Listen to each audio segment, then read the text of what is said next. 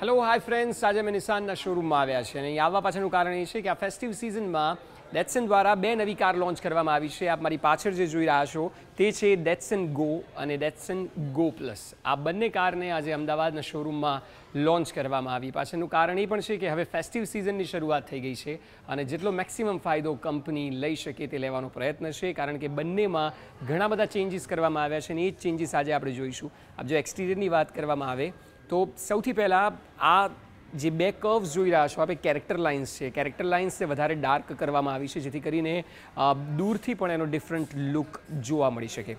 હેડલાઇટની જો વાત કરીએ તો હેડલાઇટ જે પાછળની કારની કમ્પેરિઝન કરીએ તો તેમાં તેની સાઇઝ વધારી દેવામાં આવી છે અને એટલે વધારે એટ્રેક્ટિવ પણ લાગી રહી છે. બમ્પર પણ મોટે ભાગે ચેન્જ કરવામાં આવી છે. તેને ડિઝાઇનમાં મોટા ડિફરન્સ જોવા મળી રહ્યા છે કે જે જૂની ડેટસન ગોમાં નહોતા જોવા મળતા. એ સાથે જ એલઈડી ડીઆરએલ લાઇટ્સ અહીં આપવામાં આવી છે. ડે ટાઈમમાં પણ આપ વધારે સારો લુક કઈ રીતે મેળવી શકો તેનો પ્રયત્ન ચોક્કસ કંપનીએ કર્યો છે. ગ્રીલની સાઇઝમાં પણ જૂની કાર જો આપને યાદ હોય તો ચેન્જીસ કરવામાં આવ્યા છે અને વધુ મોટી ગ્રીલ કરવામાં આવી છે. ઓવરઓલ જો ફ્રન્ટ એક્સટિરિયરની વાત કરવામાં આવે તો એક અલગ લુક આપે તેવા 4-5 બદલાવ ચોક્કસ કરાયા છે, જેમ કે અગાઉ કહ્યું તેમ કેરેક્ટર લાઇન, હેડલાઇટ્સ, ગ્રીલ, એલઈડી ડીઆરએલ્સ અને બમ્પર. આ 5 એવા મેજર ચેન્જીસ છે કે જે કંપનીએ નવી ડેટસન ગોમાં કર્યા છે. એ સાથે જ જો હું સાઇડ મિરરની વાત કરું તો પહેલાં આ સાઇડ મિરર બ્લેક કલરના આવતા હતા, પરંતુ હવે બોડી કલર આપવામાં આવ્યા છે, એટલે કે જે કલરની કાર છે તે જ કલરના સાઇડ મિરર આપવામાં આવ્યા છે. એ સિવાય સૌથી મહત્ત્વના છે વ્હીલ. આપ જો વ્હીલ જોશો તો અહીં જૂની કારમાં 13 ઇંચના વ્હીલ હતા, જે આમાં 14 ઇંચના કરવામાં આવ્યા છે. સાથે જ એલોય વ્હીલ્સ, એટલે એ સૌથી મોટું એટ્રેક્શન છે કે જે લુકને એકદમ ડિફરન્ટ લુક આપી રહ્યું છે. એ સાથે જો ગ્રાઉન્ડ ક્લિયરન્સની વાત કરીએ તો પહેલાં 170 mmનું ગ્રાઉન્ડ ક્લિયરન્સ હતું અને હવે એક ગ્રાઉન્ડ ક્લિયરન્સ વધારવામાં આવ્યું છે 10 mmથી, એટલે કે આ નવું ગ્રાઉન્ડ ક્લિયરન્સ એ 180 mmનું જોવા મળી રહ્યું છે. એટલે કે રિયર અને સાઇડની ફ્રન્ટ અને સાઇડની આપણે વાત કરીએ. હવે જો રિયર લુકની વાત કરવામાં આવે તો રિયર લુકમાં પણ કેટલાક મહત્ત્વના ચેન્જીસ કરવામાં આવ્યા છે. સૌથી પહેલાં ઉપરથી વાત કરીએ તો અહીં વોશર જે પાછળ આપવામાં આવ્યું છે, આપની ગાડીનો કાચ એ કમ્ફર્ટેબલી વોશ થઈ શકે એ માટે, અને વાઇપર પણ આપવામાં આવ્યું છે જે જૂની કારમાં નહોતા જોવા મળતું. અને એ સાથે જ જો ઓવરઓલ બેક લાઇટની વાત કરીએ તેની સાઇઝમાં અને કલરમાં પણ ચેન્જ કરાયો છે, જે એક એટ્રેક્ટિવ લુક ચોક્કસ આપે છે. બૂટ ઓપનર, એટલે કે ઘણી કારમાં એવું થતું હોય છે કે આપણે બૂટ ઓપન કરવા માટે ડ્રાઈવર સીટ પર જવું પડે જો કાર આપણે પાર્ક પણ કરી લીધી છે તો પણ, પરંતુ અહીં બંને ફેસિલિટી આપવામાં આવી છે. જ્યારે ઇન્ટિરિયરની વાત કરીશું ત્યારે એ પણ સમજાવીશું, પરંતુ સાથે બૂટ ઓપનર અહીં બહારથી પણ આપવામાં આવ્યું છે. અહીં ઓવરઓલ એક્સટિરિયરમાં બેક સાઇડ પણ ઘણા બધા ચેન્જીસ અને બમ્પરમાં પણ કરવામાં આવ્યા છે કે જે જોવા મળી રહેલ છે. એટલે ડેટસન ગો જો ભૂતકાળની આપને યાદ હોય કે જે શરૂઆતમાં લોન્ચ કરી હતી, અને આ જે છે તેમાં એક્સટિરિયરમાં 8 થી 9 મેજર ડિફરન્સીસ જોવા મળી રહ્યા છે અને કંપનીને એટલે જ એક એક્સપેક્ટેશન છે કે લુક વાઇઝ કારને દમવાળી બનાવવામાં આવી છે. ખાસ એક મહત્ત્વની વાત એ છે કે પાર્કિંગ સેન્સર્સ આપ જોઈ શકો છો કે જે નવી કારમાં આપને મળશે, એટલે કે જ્યારે આપ રિવર્સ પાર્કિંગ કરો છો ત્યારે તમામ પાર્કિંગ સેન્સર્સ આપને સૌથી વધારે હેલ્પ કરશે. ઓવરઓલ એક્સટિરિયરમાં જે ચેન્જ કરાયા છે તે ખૂબ ઇમ્પોર્ટન્ટ છે અને કંપનીનું એવું કહેવું છે કે માર્કેટની ડિમાન્ડ મુજબના આ એક્સટિરિયરના ચેન્જીસ કરવામાં આવ્યા છે. વેલ, તો એક્સટિરિયર તો મેં આપને બતાવ્યું. હવે જો ઇન્ટિરિયરની વાત કરીએ, કારણ કે ઇન્ટિરિયર ખૂબ મહત્ત્વનું છે આ કારનું જોવું, તો સૌથી પહેલાં આપને બતાવીશ કે આપ જોઈ શકો છો આ સિસ્ટમ અહીં. પહેલાં ડેટસન ગોમાં ખાલી 2 જ પાવર વિન્ડો હતી, હવે 4 પાવર વિન્ડો છે, એટલે કે 2ની જગ્યાએ 4 કરી દેવામાં આવી છે, જે એક પ્લસ પોઈન્ટ છે. સેન્ટ્રલ લોક સિસ્ટમ હવે આપને ડ્રાઈવર સીટ બાજુ મળશે કે જે જૂની કારમાં નહોતું મળતું, અને એ આ કારની ખૂબી છે. આપ સાથે જ જેનું ઓપનર જુઓ તો કોમ્બિનેશન જે છે તે ડ્યુઅલ ટોન કોમ્બિનેશન છે, જે પ્રથમવાર અહીં જોવા મળી રહ્યું છે. સાથે અહીં બોટલ હોલ્ડર પણ ડ્રાઈવર માટે ખાસ, કારણ કે જ્યારે આપ લોંગ ટ્રીપ પર જાઓ છો તો ડ્રાઈવરને જ્યારે પાણી પીવાનું હોય ત્યારે અહીં બોટલ હોલ્ડર હોવું ખૂબ જરૂરી છે.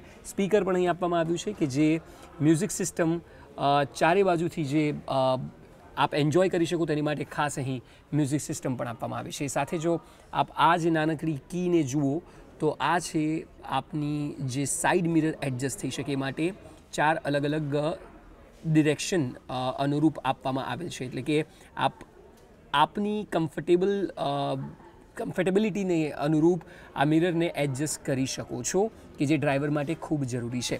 ઓવરઓલ જો સ્ટિયરિંગની વાત કરીએ અને ડેશબોર્ડની વાત કરીએ તો એક વન લુક આપને જોવા મળશે કે ત્યાંથી શરૂ થઈને અહીં સુધી એક કમ્પ્લીટ લુક છે. ડ્યુઅલ ટોન આપવામાં આવ્યો છે એટલે કે આપ ગ્રે અને બ્લેકનું કોમ્બિનેશન પણ જોઈ શકો છો. સાથે અહીં ડેટસનનો જે લોગો છે બ્લુ કલરનો એ પણ આપવામાં આવ્યો છે જે આપ અહીં જોઈ શકો છો. સાથે જો ડિજિટલ ક્લસ્ટરની વાત કરવામાં આવે તો ડિજિટલ ક્લસ્ટરમાં પણ સ્પીડોમીટર કે જે મોટા ફોન્ટમાં દેખાવું જોઈએ તેના પર ખાસ ધ્યાન આપવામાં આવ્યું છે.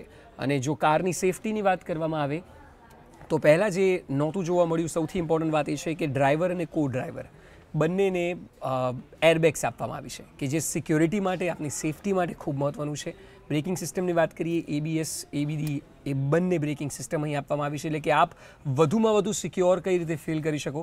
જો આપ કારને મેક્સિમમ સ્પીડ સુધી પણ ચલાવો છો તો એક સિક્યોરિટી હોવી ખૂબ જરૂરી છે. મેક્સિમમ સ્પીડ જો કે 180ની અહીં આપવામાં આવી છે કે જે આપ સ્પીડોમીટરમાં પણ જોઈ શકો છો. સાથે આપને અહીં ફ્યુઅલ ઇન્ડિકેશન જે છે કે કારમાં આખરે કેટલું ફ્યુઅલ છે અને કેટલી જરૂર છે તે ઇન્ડિકેશન સાથે વોચ પણ આપવામાં આવી છે. આપ જ્યારે કમ્ફર્ટેબલી તેને ડ્રાઈવ કરતા હો છો ત્યારે જરૂરી છે કે જે અગાઉ કહ્યું તે મુજબ સેફટી જળવાઈ રહે ને એટલે જ 2 એરબેગ્સ કરી દેવામાં આવી છે જે સમયની માંગ પણ છે કારણ કે હવે ઓવરઓલ જે નોર્મ્સ છે તેમાં ડ્રાઈવર કો ડ્રાઈવરની સુરક્ષા ખૂબ મહત્ત્વની છે. ને જ કદાચ ડેટસને આપવાનો પ્રયત્ન કર્યો છે કે બંનેને સેફટી મળી રહે એ સાથે ABS ABD જે વાત કરીએ બંને બ્રેકિંગ સિસ્ટમ પણ હોઈ શકે અને આપને ઓવરઓલ એક સેફટી ડ્રાઈવ કરતી વખતે લાગવી જોઈએ તેનો ખ્યાલ રખાયો છે. વધારે જો આપણે ઇન્ટિરિયરની વાત કરું તો જ્યારે આપ આ સાઈડથી વર્ઝન જોઈ રહ્યા છો ત્યારે સૌથી પહેલી નજર અહીં AC વેન્ટ્સ પર જાય. જે AC વેન્ટ્સની ડિઝાઇન છે તેને બદલવામાં આવી છે કારણ કે પહેલાં અહીં જે આપ જોઈ રહ્યા છો સર્કલ એ વાળા AC વેન્ટ્સ હતા. તેની ડિઝાઇનને બદલીને હવેની સાઇઝ જે છે ACની એ આપ જોઈ શકો છો. 7 ઇંચની આ ઇન્ફોટેનમેન્ટ સિસ્ટમ છે જેમાં અત્યારે પણ જે ડિસ્પ્લે થઈ રહ્યું છે રેડિયો ઓફકોર્સ વાગે છે, બ્લૂટૂથ કનેક્ટિવિટી છે, સાથે એપલ અને એન્ડ્રોઈડ તમામ મોબાઈલ સાથે કનેક્ટ થઈ શકે તે મ્યુઝિક સિસ્ટમ જે અત્યારે સમયની માંગ છે જે જનરલી જોવા મળતી હોય છે તે પ્રકારે સિસ્ટમ આમાં પણ એડજસ્ટ કરવામાં આવી છે કે જે ઓવરઓલ એક કહી શકાય કે ઓકે ઇમ્પેક્ટ આપી રહી છે જો આપ તેને ડ્રાઈવ કરો છો તો. સૌથી મહત્ત્વની વાત અહીં એ છે કે જ્યારે સેફટીની વાત કરતા હોય ત્યારે આપણે હેન્ડ બ્રેકની પણ વાત કરતા હોય. જે હેન્ડ બ્રેક આપ અત્યારે અહીં જોઈ રહ્યા છો તે જૂની ડેટસન ગોમાં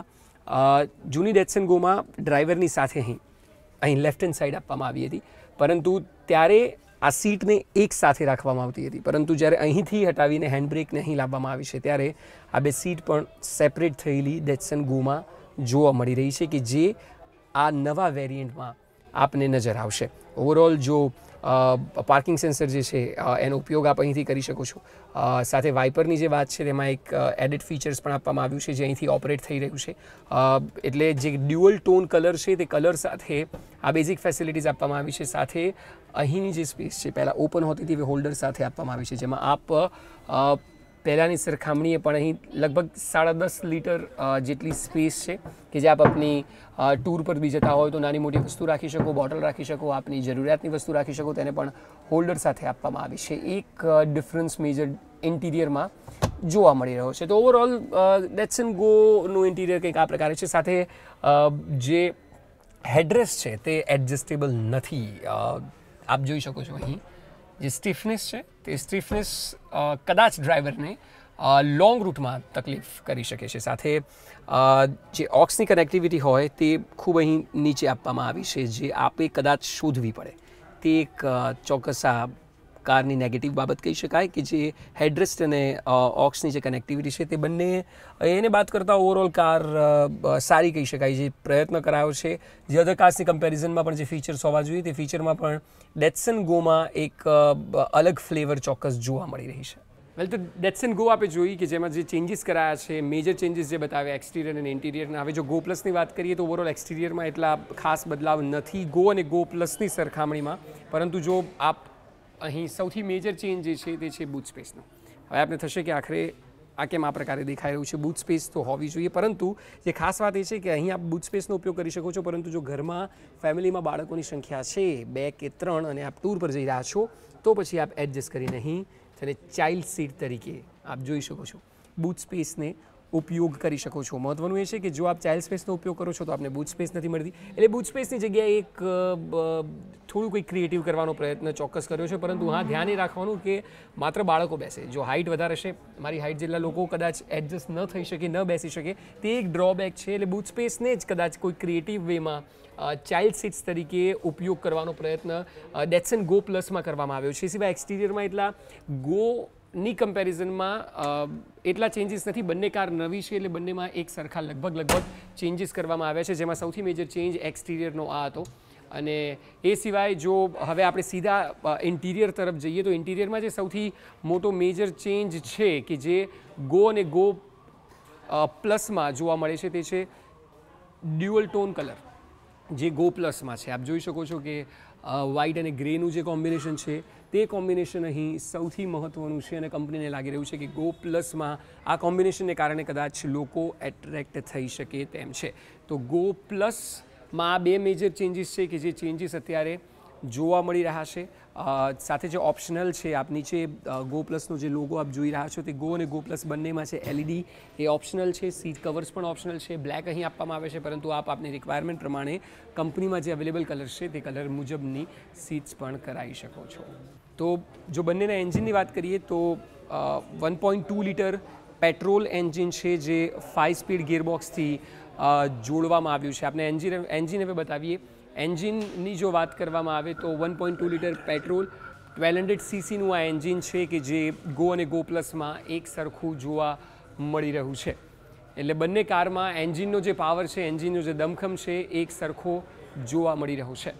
68 PS ઓફ પાવર અને 104 Nm ઓફ ટોર્ક જનરેટ કરવાની ક્ષમતા આ એન્જિન ડેટ્સન ગો અને ગો પ્લસના રાખે છે. એટલે કે એન્જિન પણ 1200 સીસીનું જે છે તે આ રેન્જમાં પાવરફુલ કહી શકાય કે જે ગો અને ગો પ્લસ બંનેમાં આપવામાં આવ્યું છે. 68 PS ઓફ પાવર જનરેટ કરવાની ક્ષમતા છે. એટલે ઓવરઓલ એવું કહી શકાય કે બંને કારમાં કંપનીએ અત્યારે જેટલા પોસિબલ ચેન્જીસ હોય એ ચેન્જીસ જેટલા પોસિબલ હોય એટલા કરવાનો પ્રયત્ન કર્યો છે. એ સિવાય અત્યારે ફેસ્ટિવ સિઝન છે અને દરેક કંપની તેનો લાભ લેવાનો ચોક્કસ પ્રયત્ન કરે ને એટલે જ કદાચ આ ફેસ્ટિવ સિઝનમાં બંને પ્લેયર્સને કંપનીએ માર્કેટમાં અત્યારથી ઉતારી દીધા છે, જેનું એડવાન્સ બુકિંગ પણ કંપનીએ શરૂ કરી દીધું છે. એટલે કે પ્રાઇસ રેન્જની પણ વાત કરવામાં આવે તો બંને કારની પ્રાઇસ રેન્જ એ સ્ટાર્ટિંગ જે છે તે 3,60,000 3,70,000ની આસપાસથી શરૂ થઈને 6.5 પોણા 7 લાખ રૂપિયા સુધી જાય છે. એટલે કે આપ પણ જો આ સિઝનમાં કોઈ કાર ખરીદવા ઈચ્છતા હો ને આપનું બજેટ કંઈક આ પ્રકારે હોય, જો આપ ચેક કરવા માગતા હો તો એક સારો ઓપ્શન હોઈ શકે છે. જે ઓવરઓલ રિવ્યૂ બંને કારના કર્યા એ પરથી આપને અંદાજ આવી ગયો છે કે આખરે બંને કાર એ આપની રિક્વાયરમેન્ટ પ્રમાણેની કાર છે કે નહીં. કેમેરા પર્સન મનીષ ત્રિવેદી સાથે અક્ષય શ્રોફ, TV9 અમદાવાદ.